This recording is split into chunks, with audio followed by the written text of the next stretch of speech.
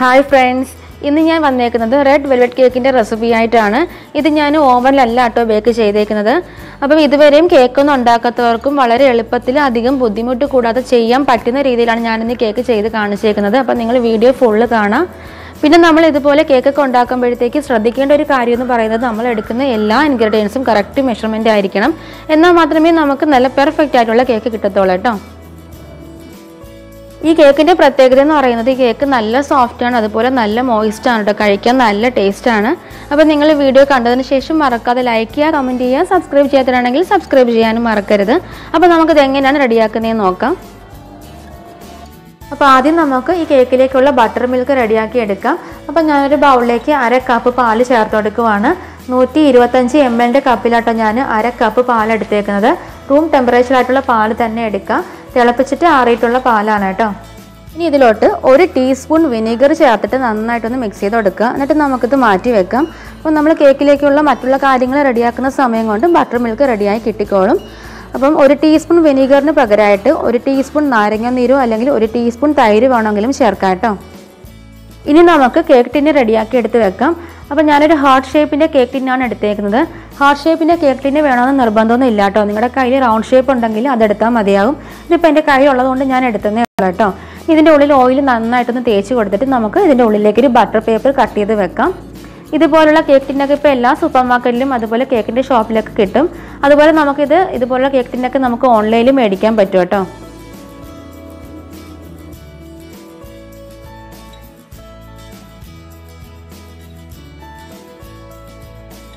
ഇനി ഈ ബട്ടർ പേപ്പറിൻ്റെ മേലെയായിട്ട് കുറച്ച് ഓയിലും കൂടി ഒന്ന് സ്പ്രെഡ് ചെയ്ത് കൊടുക്കാം. എന്നിട്ട് നമുക്കിത് മാറ്റി വെക്കാം. ഇനി നമുക്ക് കേക്കിലേക്കുള്ള ഡ്രൈ ഇൻഗ്രീഡിയൻസ് ഒക്കെ ഒന്ന് റെഡിയാക്കി എടുത്ത് വെക്കാം. ഒരു ബൗൾ എടുക്കുക, അതിലോട്ട് ഒരു അരിപ്പ എടുത്ത് വെക്കാം. ഇതിലോട്ട് ഞാൻ 1/4 കപ്പ് മൈദപ്പൊടിയാണ് ചേർത്ത് കൊടുക്കുന്നത്. 250 ml മെഷറിംഗ് കപ്പിലാണ് ഞാൻ 1/4 കപ്പ് മൈദപ്പൊടി ചേർത്ത് കൊടുക്കുന്നത്. മൈദപ്പൊടി എടുക്കുമ്പോൾ ശ്രദ്ധിക്കുക, ഇതുപോലെ ഇങ്ങനെ വടിച്ച് തന്നെ എടുക്കുക കേട്ടോ, കുത്തി നിറച്ച് എടുക്കരുത്. ഇതുപോലുള്ള മെഷറിംഗ് കപ്സ് ഒക്കെ ഇപ്പോൾ നമുക്ക് എല്ലാ സൂപ്പർ മാർക്കറ്റിലും അതുപോലെ കേക്കിൻ്റെ ഷോപ്പിലൊക്കെ മേടിക്കാൻ കിട്ടും കേട്ടോ.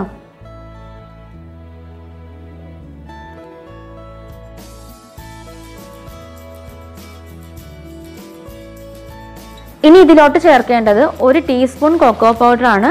സ്പൂണിൽ എടുക്കുമ്പോഴും ഇതുപോലെ ഇങ്ങനെ വടിച്ച് തന്നെ എടുക്കാം കേട്ടോ. കൊക്കോ പൗഡർ ചേർക്കുമ്പോൾ ശ്രദ്ധിക്കുക, കൂടി പോകരുത്. 1 ടീസ്പൂൺ മാത്രം ചേർത്താൽ മതിയാകും. കൂടി പോയിട്ടുണ്ടെങ്കിൽ നമ്മുടെ കേക്കിൻ്റെ ആ ഒരു കളർ നഷ്ടപ്പെടുകയും ചെയ്യും, ടേസ്റ്റിന് വ്യത്യാസം വരികയും ചെയ്യും കേട്ടോ. അപ്പം ഞാൻ എടുത്തേക്കുന്നത് ഹർഷീസിൻ്റെ കൊക്കോ പൗഡറാണ്. ഇനി ഇതിലോട്ട് ചേർക്കേണ്ടത് 1/2 ടീസ്പൂൺ ബേക്കിംഗ് സോഡയാണ്, അതായത് 1/2 ടീസ്പൂൺ സോഡാപ്പൊടി ചേർത്ത് കൊടുക്കുക. ഈ കേക്കിലോട്ട് ബേക്കിംഗ് പൗഡർ ചേർക്കത്തില്ല കേട്ടോ. ഇനി ഇതിലോട്ട് 2 നുള്ളു ഉപ്പും കൂടെ ചേർത്തിട്ട് ഇതൊന്ന് അരിച്ചെടുക്കാം. ഈ മൈദപ്പൊടിയും കൊക്കോ പൗഡറും ഉപ്പും ബേക്കിംഗ് സോഡ എല്ലാം ഒരുപോലെ ഒന്ന് മിക്സ് ആകാൻ വേണ്ടിയിട്ടാണ് നമ്മൾ ഇതൊന്ന് അരിച്ചെടുക്കുന്നത്. ഇതുപോലെ അരിച്ചെടുക്കുമ്പോഴത്തേക്കാണ് നമ്മുടെ കേക്ക് നല്ല സോഫ്റ്റ് ആയിട്ട് കിട്ടുന്നത്.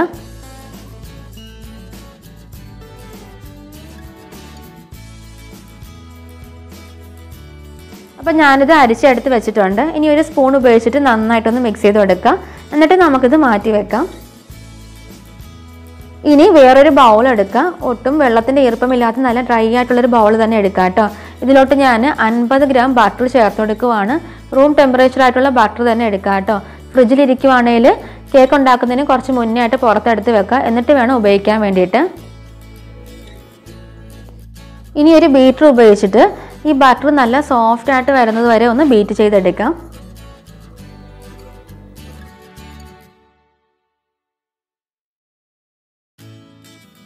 ഈ കേക്കിലേക്ക് ഞാൻ 1 കപ്പ് പൊടിച്ച പഞ്ചസാരയാണ് ചേർത്ത് കൊടുക്കുന്നത്. 250 ml മെഷറിംഗ് കപ്പിലാണ് ഞാൻ 1 കപ്പ് പൊടിച്ച പഞ്ചസാര എടുത്തേക്കുന്നത്.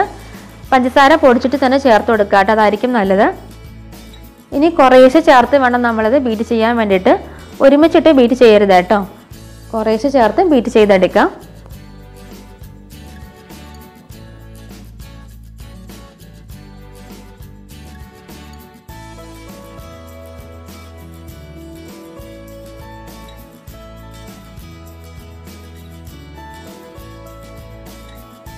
അപ്പം ഞാൻ പഞ്ചസാര എല്ലാം ചേർത്തിട്ട് നന്നായിട്ട് ബീറ്റ് ചെയ്ത് എടുത്തിട്ടുണ്ട്.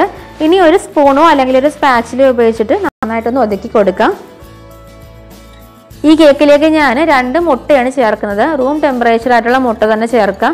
ഫ്രിഡ്ജിൽ ഇരിക്കുവാണെങ്കിൽ നേരത്തെ പുറത്തെടുത്ത് വെച്ചിട്ട് അതിൻ്റെ തണുപ്പ് മാറിയിട്ട് വേണം നമ്മളിതിലേക്ക് ചേർക്കാൻ വേണ്ടിയിട്ട്. ഈ കേക്കിലേക്ക് ചേർക്കുന്ന എല്ലാ ഇൻഗ്രീഡിയൻസും റൂം ടെമ്പറേച്ചർ ആയിരിക്കണം, എന്നാൽ മാത്രമേ നമ്മുടെ കേക്ക് നന്നായിട്ട് വരത്തുള്ളൂ കേട്ടോ. ആദ്യം ഒരു മുട്ട ചേർത്ത് ബീറ്റ് ചെയ്തിട്ട് വേണം അടുത്ത മുട്ട ചേർക്കാൻ വേണ്ടിയിട്ട്. നമ്മൾ സാധാരണ കേക്ക് ഉണ്ടാക്കുമ്പോഴത്തേക്ക് മുട്ട നല്ല പതഞ്ഞ് വരുന്നത് വരെയൊന്നും ബീറ്റ് ചെയ്യേണ്ട ആവശ്യമില്ല കേട്ടോ. ജസ്റ്റ് ഒന്നങ്ങ് ബീറ്റ് ചെയ്താൽ മതിയാകും. ഇനി അടുത്ത മുട്ട ചേർത്തിട്ട് ബീറ്റ് ചെയ്തെടുക്കാം.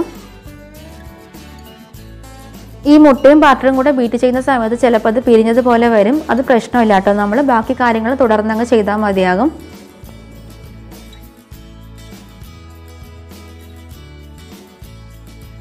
ഇനി ഇതിലോട്ട് 1/2 ടീസ്പൂൺ വാനില എസൻസും കൂടെ ചേർത്തിട്ട് ഒന്നും കൂടി നന്നായിട്ടൊന്ന് ബീറ്റ് ചെയ്തെടുക്കാം.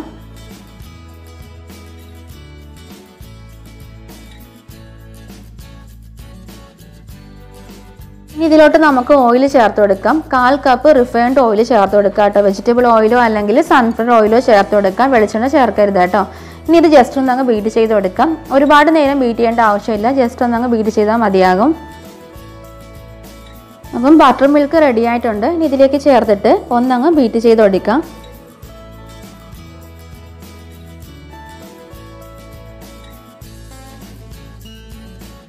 ഇനി ഇതിലോട്ട് നമ്മൾ നേരത്തെ മിക്സ് ചെയ്ത് മാറ്റി വെച്ചേക്കുന്ന കേക്കിൻ്റെ മിക്സ് കുറേശ്ശെ ചേർത്തിട്ട് കട്ടയില്ലാതെ ഇതുപോലെ ഇങ്ങനെ ഫോൾഡ് ചെയ്ത് എടുക്കാം കേട്ടോ.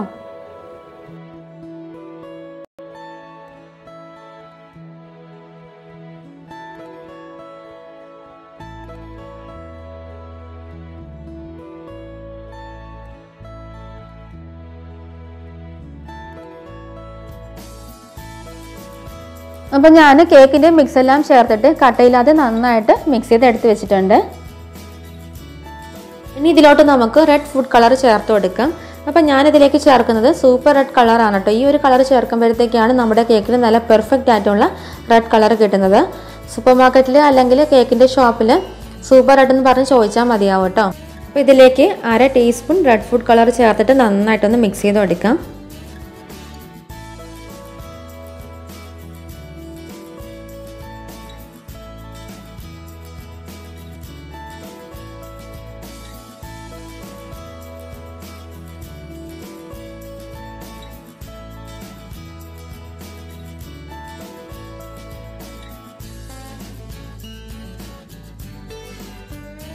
അപ്പോൾ ഞാൻ കളറൊക്കെ ചേർത്തിട്ട് നന്നായിട്ട് മിക്സ് ചെയ്ത് എടുത്തിട്ടുണ്ട്.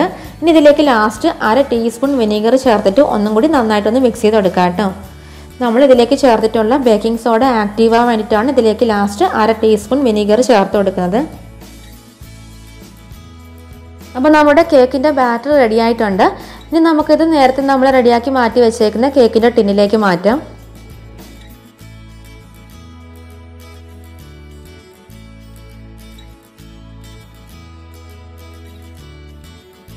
ഇതുപോലെ ഒന്ന് ടാപ്പ് ചെയ്ത് കൊടുക്കുക. എയർ ബബിൾസ് ഉണ്ടെങ്കിൽ പോകാൻ വേണ്ടിയിട്ടാണ്. അപ്പോൾ നമുക്കിനി ഇതെങ്ങനെയാണ് ബേക്ക് ചെയ്യുന്നതെന്ന് നോക്കാം. ഇനി ചുവട് കട്ടിയുള്ള ഒരു പാന് അടുപ്പത്ത് വെച്ചിട്ട് നന്നായിട്ടൊന്ന് ചൂടാക്കുക. എന്നിട്ട് ലോ ഫ്ലെയിമിലോട്ടാക്കിയിട്ട് ഇതിൻ്റെ ഉള്ളിലേക്ക് ഇതുപോലൊരു തട്ടെടുത്ത് വെക്കാം. അതിൻ്റെ മേലെയായിട്ട് വേണം നമുക്ക് കേക്ക് ബേക്ക് ചെയ്യാനുള്ള ടിന്ന് വെക്കാൻ വേണ്ടിയിട്ട്. ഇനി ഫ്ലെയിം നന്നായിട്ട് കുറച്ച് വെച്ചിട്ട് നല്ല ടൈറ്റായിട്ട് മൂടി വെക്കാം. ഏകദേശം ഒരു 30 മിനിറ്റ് കൊണ്ട് നമ്മുടെ കേക്ക് റെഡിയായി കിട്ടും. അപ്പം ഏകദേശം ഒരു 30 മിനിറ്റ് ആയപ്പോഴത്തേക്കും നമ്മുടെ കേക്ക് നല്ല പെർഫെക്റ്റ് ആയിട്ട് ബേക്കായി വന്നിട്ടുണ്ട്. അപ്പോൾ നമ്മുടെ കേക്ക് റെഡിയായോ എന്ന് അറിയാൻ വേണ്ടിയിട്ട് ഒരു ടൂത്ത് പിക്കോ അല്ലെങ്കിൽ ഒരു സ്റ്റിക്കോ ഉപയോഗിച്ചിട്ട് അതിന് നടുക്കൊന്ന് കുത്തി നോക്കുമ്പോഴത്തേക്ക് ആ സ്റ്റിക്ക് ക്ലിയർ ആയിട്ടാണ് വരുന്നുണ്ടെങ്കിൽ നമ്മുടെ കേക്ക് റെഡി ആയിട്ടുണ്ട്. ഇനി ഇത് നമുക്ക് ഈ പാനിൻ്റെ ഉള്ളിൽ നിന്നങ്ങ് മാറ്റാം. കേക്ക് നന്നായിട്ട് തണുത്തിട്ട് വേണം നമുക്ക് കേക്കിൻ്റെ ട്രെയിൽ നിന്ന് മാറ്റാൻ വേണ്ടിയിട്ട്. ഈ കേക്ക് നല്ല തണുത്ത് വന്നിട്ട് വേണം നമുക്ക് ഇതിൻ്റെ മേലെ ഐസിങ് ചെയ്യാൻ വേണ്ടിയിട്ട്. അപ്പോൾ നമുക്കിനി ഇത് തണുക്കാൻ വേണ്ടിയിട്ട് മാറ്റി വെക്കാം.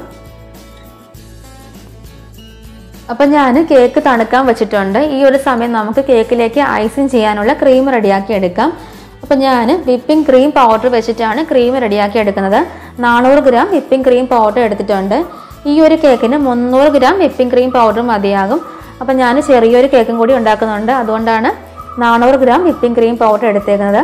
അപ്പം നിങ്ങൾ വിപ്പിംഗ് ക്രീം പൗഡർ വെച്ചിട്ടാണ് ക്രീം റെഡിയാക്കുന്നുണ്ടെങ്കിൽ അതിൻ്റെ ബാക്കിലെ ഇൻസ്ട്രക്ഷൻസ് വായിച്ച് നോക്കിയിട്ട് വേണം പാല് ചേർക്കാൻ വേണ്ടിയിട്ട്.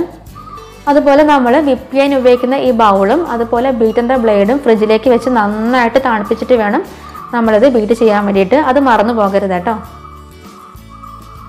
400 ഗ്രാം വിപ്പിംഗ് ക്രീം പൗഡറിലേക്ക് 2 കപ്പ് നല്ല തണുത്ത പാല് ചേർത്ത് കൊടുക്കാം.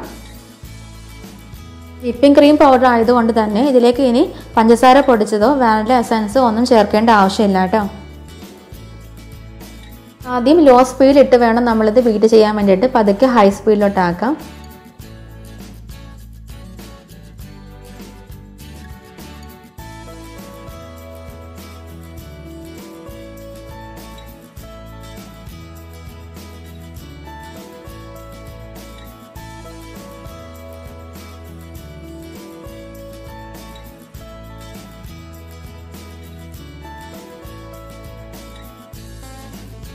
അപ്പോൾ നമ്മുടെ ക്രീം റെഡി ആയിട്ടുണ്ട്.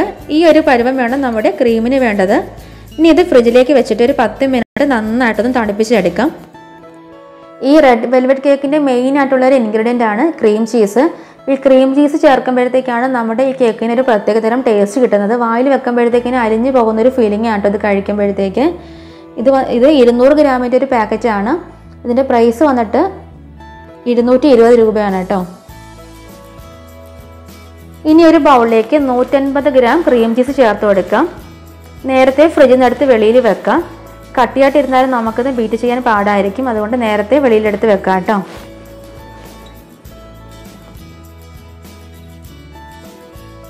ഇതിലോട്ട് 3-4 ഡ്രോപ്സ് വാനില എസൻസ് ചേർത്ത് കൊടുക്കാം. ഇനി ഇതിലോട്ട് 2 ടേബിൾ സ്പൂൺ പഞ്ചസാര പൊടിച്ചതും കൂടെ ചേർത്തിട്ട് നന്നായിട്ടൊന്ന് ബീറ്റ് ചെയ്തെടുക്കാം.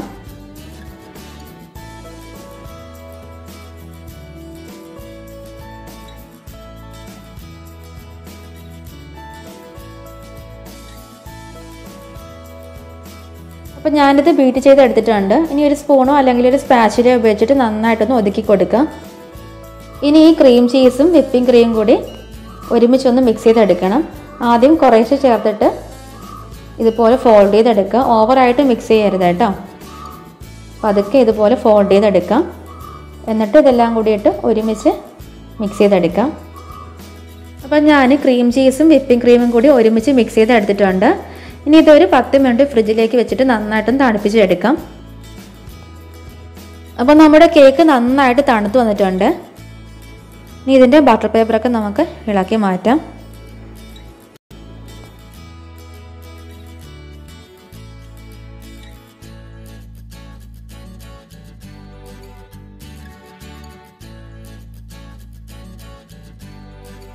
ഇനി ഈ കേക്കിൻ്റെ മേൽഭാഗം നമുക്ക് കുറച്ചൊന്ന് കട്ട് ചെയ്തെടുക്കാം.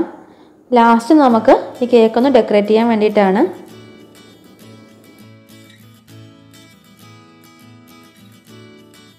അപ്പം ഞാൻ ഇതിൻ്റെ മേൽഭാഗം കുറച്ച് കട്ട് ചെയ്ത് മാറ്റിയിട്ടുണ്ട്. ഇനി ഇത് ഞാൻ 2 ലെയറായിട്ട് കട്ട് ചെയ്തെടുക്കുവാണ്. 3 ലെയർ വരെ കട്ട് ചെയ്യാം കേട്ടോ. അപ്പം ഞാനിത് 2 ലെയറായിട്ടാണ് കട്ട് ചെയ്തെടുക്കുന്നത്. കട്ട് ചെയ്തെടുക്കുമ്പോൾ ശ്രദ്ധിക്കുക കേട്ടോ. നമ്മുടെ കേക്ക് അത്രയ്ക്ക് സോഫ്റ്റാണ്. പൊടിഞ്ഞു പോകാതെ ശ്രദ്ധിച്ച് സൂക്ഷിച്ച് കട്ട് ചെയ്യുക കേട്ടോ.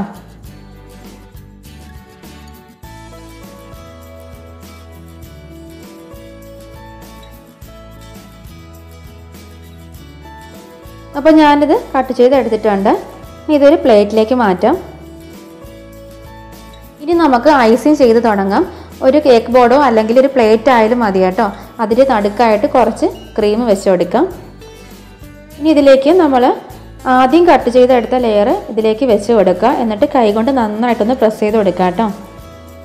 ഇനി ഇതിൻ്റെ മേലെ നന്നായിട്ട് ഷുഗർ സിറപ്പ് ഉപയോഗിച്ചിട്ട് നനച്ച് കൊടുക്കുക. പഞ്ചസാര പൊടിച്ചതിലേക്ക് കുറച്ച് ചൂടുവെള്ളം ഒഴിച്ചിട്ട് നന്നായിട്ട് മിക്സ് ചെയ്ത് കൊടുക്കുക. എന്നിട്ട് അത് തണുത്തതിന് ശേഷം വേണം നമ്മൾ ഇതിൻ്റെ മേലേക്ക് ഇതുപോലെ ഒഴിച്ചു കൊടുക്കാൻ വേണ്ടിയിട്ട്. നന്നായിട്ട് നനച്ച് കൊടുക്കുക കേട്ടോ. കേക്ക് കംപ്ലീറ്റ് നനച്ച് കൊടുക്കാം. ഇനി ഇതിൻ്റെ മേലെ ക്രീം വെച്ചിട്ട് കംപ്ലീറ്റ് കവർ ചെയ്തെടുക്കാം. അപ്പം ഞാൻ ക്രീം ചെയ്യാനുള്ള എളുപ്പത്തിന് വേണ്ടിയിട്ട് ഒരു പൈപ്പിംഗ് ബാഗിലേക്ക് ഒരു നോസിൽ വെച്ചിട്ട് ഇതുപോലെ ക്രീം വെച്ച് കവർ ചെയ്തെടുക്കുവാണ്. ഇങ്ങനെ ചെയ്തില്ലെങ്കിലും കുഴപ്പമില്ല. ഒരു സ്പൂണോ അല്ലെങ്കിൽ ഒരു സ്പാച്ചിലയോ ഉപയോഗിച്ചിട്ട്, അല്ലെങ്കിൽ പാലറ്റ് നൈഫ് ഉണ്ടെങ്കിൽ അത് ഉപയോഗിക്കാം. അപ്പം ഞാൻ പണ്ട് തടിയുടെ ചട്ടുകമില്ലേ, അത് ഉപയോഗിച്ചിട്ടാട്ടോ ഞാൻ ക്രീം വെച്ചിട്ട് ഇതുപോലെ കവർ ചെയ്തുകൊണ്ടിരുന്നത്.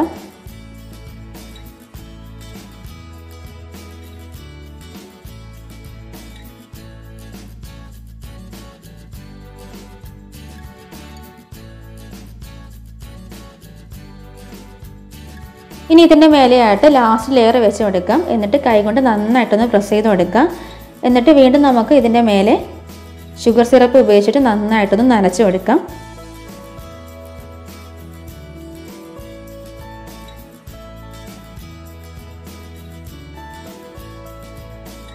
ഇനി വീണ്ടും ക്രീം വെച്ചിട്ട് നമുക്ക് കേക്ക് ഫുള്ള് കവർ ചെയ്തെടുക്കാം.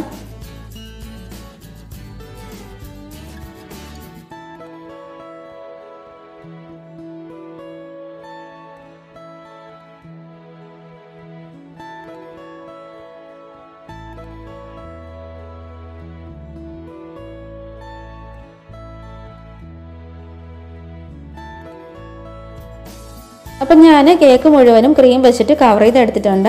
ഇനി ഇത് ഫ്രിഡ്ജിലേക്ക് വെച്ചിട്ട് ഒരു 10 മിനിറ്റ് നന്നായിട്ടൊന്ന് തണുപ്പിച്ചെടുക്കാം. എന്നിട്ട് നമുക്ക് ബാക്കി ഡെക്കറേഷനൊക്കെ ചെയ്യാം കേട്ടോ. നമുക്ക് ഇഷ്ടമുള്ള രീതിയിലൊക്കെ ഡെക്കറേറ്റ് ചെയ്തെടുക്കാം കേട്ടോ. അപ്പം ഞാൻ ചെറിയൊരു ഡബിൾ ഷെയ്ഡ് കിട്ടാൻ വേണ്ടിയിട്ട് കുറച്ച് ക്രീമിലേക്ക് റെഡ് ഫുഡ് കളർ ചേർത്തിട്ട് ജസ്റ്റ് ഒന്ന് മിക്സ് ചെയ്ത് കൊടുത്തിട്ടുണ്ട്. എന്നിട്ട് ഒരു പൈപ്പിംഗ് ബാഗിലേക്ക് സ്റ്റാർ നോസിൽ വെച്ചിട്ട് ഇതുപോലെ ഒന്ന് ഡെക്കറേറ്റ് ചെയ്ത് കൊടുക്കുവാണ്. നമ്മുടെ ഇഷ്ടം പോലെയൊക്കെ ചെയ്തെടുക്കാം കേട്ടോ ഡെക്കറേഷനൊക്കെ.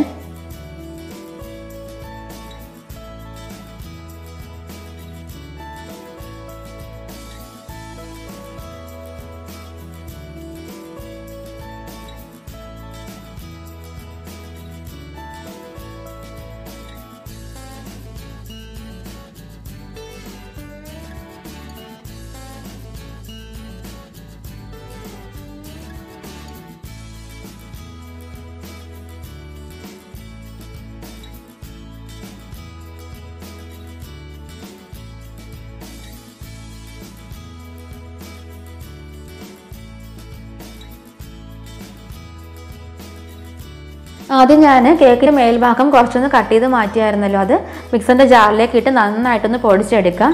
എന്നിട്ട് ഇനി ഇത് കൈ ഉപയോഗിച്ചിട്ട് ഇതിൻ്റെ സൈഡ് മുഴുവനും അത് വെച്ചിട്ടൊന്ന് കവർ ചെയ്തെടുക്കാം. കൈ കൊണ്ട് ഇതുപോലെ ഒന്ന് വെച്ച് കൊടുത്താൽ മതി കേട്ടോ.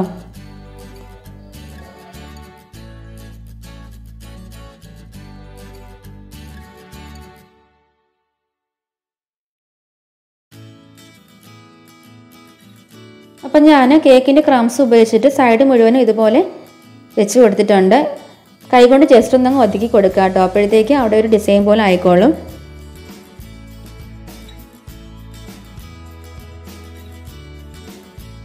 ഇനി ഞാനൊരു ലവ് ഷേപ്പിൻ്റെ കുക്കീസ് കട്ടറിൻ്റെ മേലെയായിട്ട് ടേപ്പ് വെച്ചിട്ട് കംപ്ലീറ്റ് ഒട്ടിച്ചെടുത്തിട്ടുണ്ട്. ഇനി ഇതിൻ്റെ നടുക്കായിട്ട് ഇതുപോലെ വെച്ച് കൊടുക്കാം. ഇനി ബ്രെഡ് ക്രംസ് ഇതേപോലെ ഒരു അരിപ്പയിലേക്ക് ഇട്ടിട്ട് കേക്കിൻ്റെ മേലെയായിട്ട് ഇതുപോലെ ഒന്ന് വിതറി കൊടുക്കാം.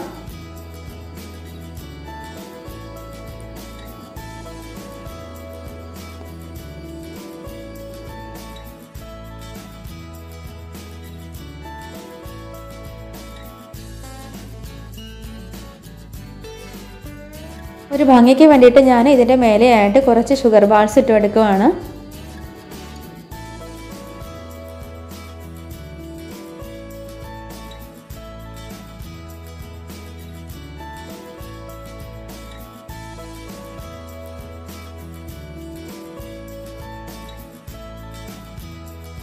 കേക്കിൻ്റെ മേൽഭാഗം കട്ട് ചെയ്ത് മാറ്റിയതിൽ നിന്നും ഞാൻ ചെറിയൊരു ലവ് ഷേപ്പിൻ്റെ കുക്കീസ് കട്ടർ ഉപയോഗിച്ചിട്ട് കട്ട് ചെയ്തെടുത്തതാണ് കേട്ടോ. അപ്പോൾ നമ്മുടെ റെഡ് വെൽവെറ്റ് കേക്ക് റെഡി ആയിട്ടുണ്ട്. ഇത് ഫ്രിഡ്ജിലേക്ക് വെച്ചിട്ട് നന്നായിട്ട് തണുപ്പിച്ചിട്ട് വേണം ഇത് കട്ട് ചെയ്യാൻ വേണ്ടിയിട്ട്. അപ്പോഴായിരിക്കും ഇതിൻ്റെ ശരിക്കുള്ള ടേസ്റ്റ് കിട്ടുന്നത് കേട്ടോ. അപ്പോൾ ഞാനിത് നന്നായിട്ട് തണുപ്പിച്ചതിന് ശേഷം നിങ്ങൾക്ക് കട്ട് ചെയ്ത് കാണിക്കാം കേട്ടോ.